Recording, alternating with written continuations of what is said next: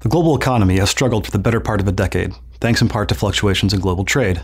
Historically, global trade has affected global GDP in a fairly predictable manner.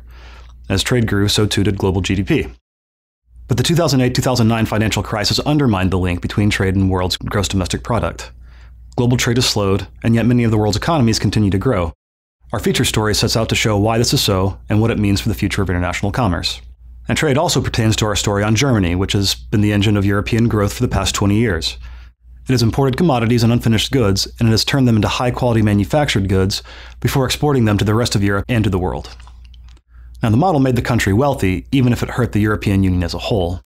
But now the German economy is changing. After being driven by exports for many years, growth in Germany now relies on household consumption and government spending.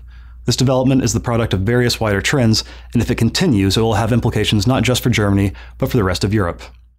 Meanwhile, Russia's economy continues to suffer. Russia's oil and natural gas industries are in desperate need of foreign financing.